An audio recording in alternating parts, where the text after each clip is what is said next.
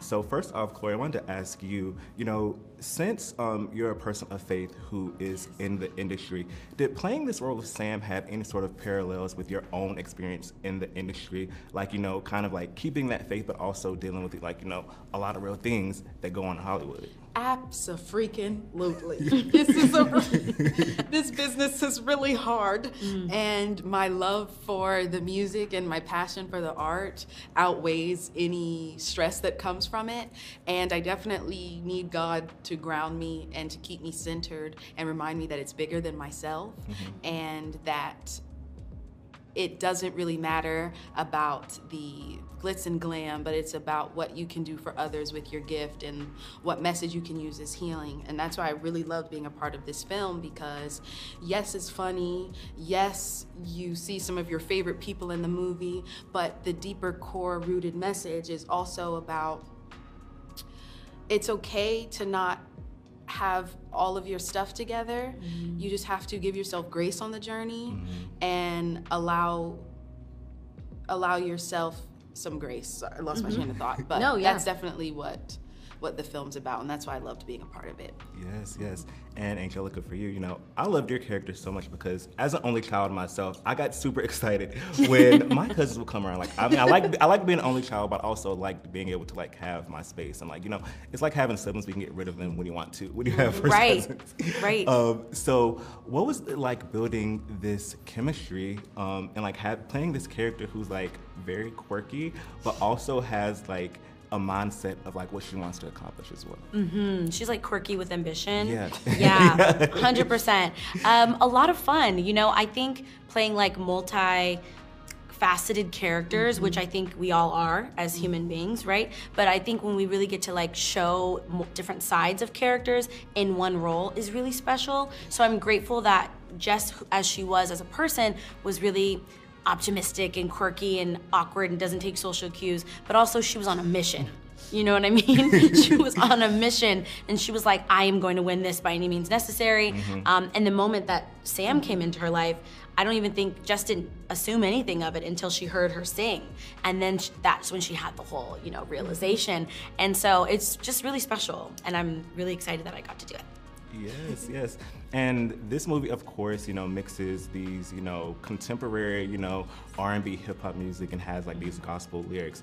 Is there any like song that wasn't kind of remixed for this film that you wish was? Like a song that's out now that you think would be perfect with like some gospel lyrics? What would that song be? Definitely Jesus Walks by Kanye. Ooh. Flip the whole, like, the right, And God willing, if there's a 2, I would love for us to sing Take Me to the King. Take me to the King. That's one of my favorites. Classic. Yeah. Yes. What about you? You know what? If there was a way we could flip, like a Lizzo song.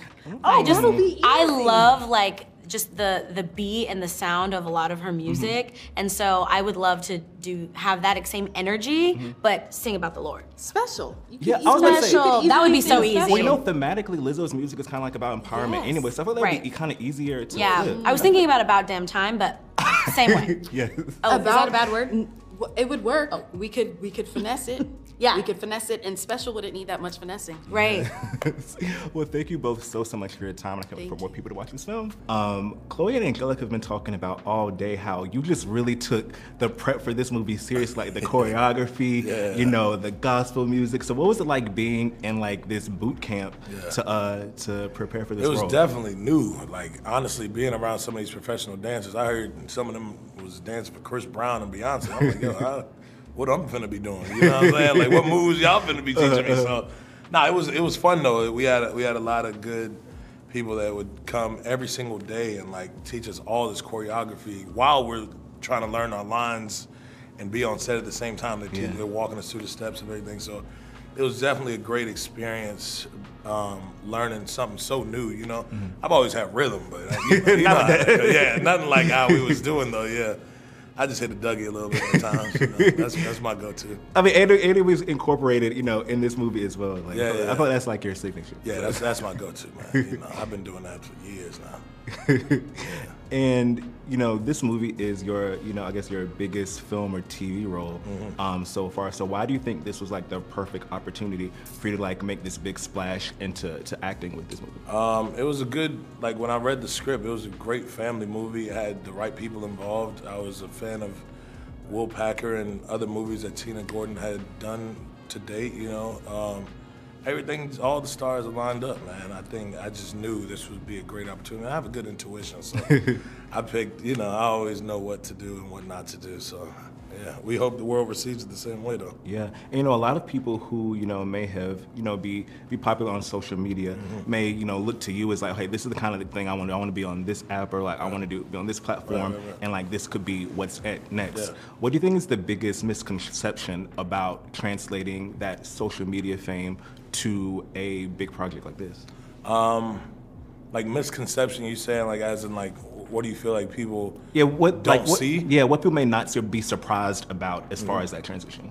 I mean, it's not easy, I'll tell you that. It's definitely very different because everything is short form nowadays with social media, so yeah, this is definitely different from that. Just learning lines and stuff, you don't really have to learn lines with any content that you do on social media. That's memory skills, you're using all different types of skills, and acting just in general is very different from online going to the big screen. So there's a lot of different things that, which is why, people from social media are still learning how to make that transition.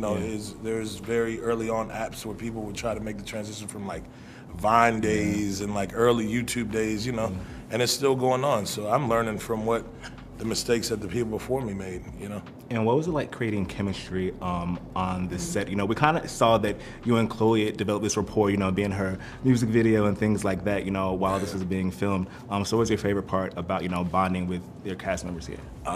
Everybody, man. When black people get together, man, we used to be wilding. So honestly, I hope they show a lot of like the behind the scenes bloopers. Even if they roll them in the credits, it would be funny.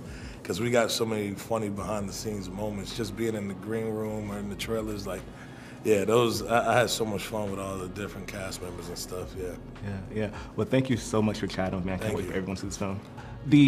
The interesting dynamic here is that it's set in like what you would feel like, the church, but it kind of has this contemporary element of being in like these younger skewing, like kind of pseudo mega church types that like we see in this film. So what was the purpose in like having it like that sort of setting as opposed to kind of other films in this vein have kind of been like down south. This film is in Atlanta, but it's like, it's not down south. It's not like a church in a town with like a one-stop light. 100%. This is kind of like very, contemporary in that aspect. Well, it's funny because the original script was set in exactly that small town. This amazing singer comes to the small town, and it was one of the, I don't want to say fights, but certainly conversations that I had to keep having, that we've already made amazing versions of those movies, amazing versions of them. So if we're going to tell this story, it should reflect where church is right now. It should be for this generation. So a lot of the choices in terms of casting, definitely location, definitely the locations of the churches and their personalities is meant to be specific to now, be different from previous films, and also raise the stakes of the performances. I did not want to tell a story where Chloe Bailey comes and can sing better than everyone forever, and just everybody's like, oh my gosh, this person's amazing. I wanted the character of Sam to come into a real church world, which is, these are powerhouse singers in Atlanta and in a lot of churches in this country. These voices, I wanted to be real about it, which is that some of our best singers have come out of the church, right? And these great singers still exist in churches. So it raised the music level of the whole performance by setting it in a city. It also gave me access to having a character like Sam go hang out at clubs, go hang out with at a rap icon's house, because that's more real to hear. And so that was one of the first things I did, was change it to the city. You know, first of all, when you bring up Fighting Temptations, what's interesting is that this is a full circle moment for Chloe Bailey. So Chloe Bailey played young Beyonce in Fighting Temptations. A lot of people don't know that. Now she has her own movie where she, of course, is the lead. And that actually takes me to your question, which is a lot of times you do see these movies and it is, you know, it can be a little tropey. It's the person who comes into the small town with the big voice and then what happens when they switch things around and flip it on its head. With this one, we wanted to bring her into a world that already existed, the world of competitive praise teams. And it happens in real life in cities like Atlanta. And there are major competitions that happen, and we wanted the Chloe Bailey character to come into a world, not where she came in and influenced it, but where the world influenced her. Because this is a movie where we wanted to have this character find her voice along the way. She knows she can sing, she knows she's into secular music, she has these amazing ambitions, but she's lost her faith. She doesn't have a relationship with God. She doesn't have a good grasp on her own spirituality. And that's something that we wanted to do. And the way into that is the music. We knew to get people to care about this story and this movie, we needed an entry point for them. So we bring you in with the Beyonce, Cardi B, Megan Thee Stallion mashup over, you know, some gospel lyrics, but then you stay and you see this journey of this young woman trying to find her faith. Yes, and this is the latest in multiple collaborations between you and Tina Gordon. I know that this, you know, came about, you know, when she was doing Little. How do you think this film is like just a natural progression of the collaborations that have happened between you two over the years? First of all, I love Tina Gordon. She is somebody that truly understands how to weave a narrative within an entertaining movie. So she's somebody that does really well with comedy. This is a movie that is about praise teams, but you have those comedic elements that give it levity and give it light while dealing with some serious issues. And then she knows how to make sure that she keeps an eye on the narrative ball, so to speak, if you will. She knows how to make sure that the story she's telling doesn't get lost in all the bigness of the music and the set pieces. That's what I love about Tina. She's an amazing collaborator. I like working with her. When we were doing the Little project together with Issa Rae and Marseille Martin and Regina Hall, we talked about what else can we do together. And I got pitched this project by an amazing young executive named Antoine Jenkins who said, let's do a movie about the praise team world. I grew up in the church. I immediately was like, I love movies about that world. How do we tell it so that folks that know nothing about the church, folks that may or may not have ever been a part of a praise team or know what it is would still be interested in this movie? Tina was the right person to do that because she knows how to handle all those elements at once. And like I said, it's an entry point for everything. Like any person that watches this film, there's some point that they can like have like, okay, I can relate to this, or like, you know, I've experienced this. I think that's the great part about this movie. I appreciate you saying that. That was the goal for sure. Well, thank you so much for your time, and I cannot wait for more people to watch it. So it's actually borrowing from real contemporary preachers. Like there's a real PG. He's sort of a combination of several preachers that I know. Real Natalie, even a Champion Life played by Mike Bless.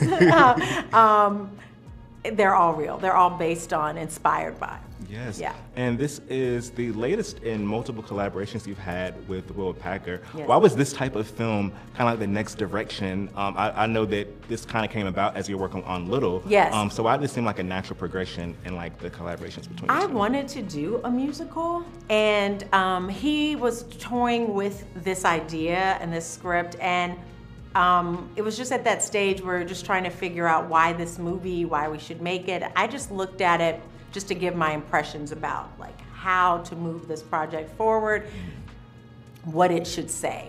And then he was like, well, you should just direct it. And I was like, it's probably a great idea. So I love collaborating with him. We have the same sensibility. We get along. I'm very, very grateful that eventually he called to work. Well, thank you so much. I really enjoyed this conversation. I cannot wait for more people to see this film. Oh, I appreciate it. Thank you.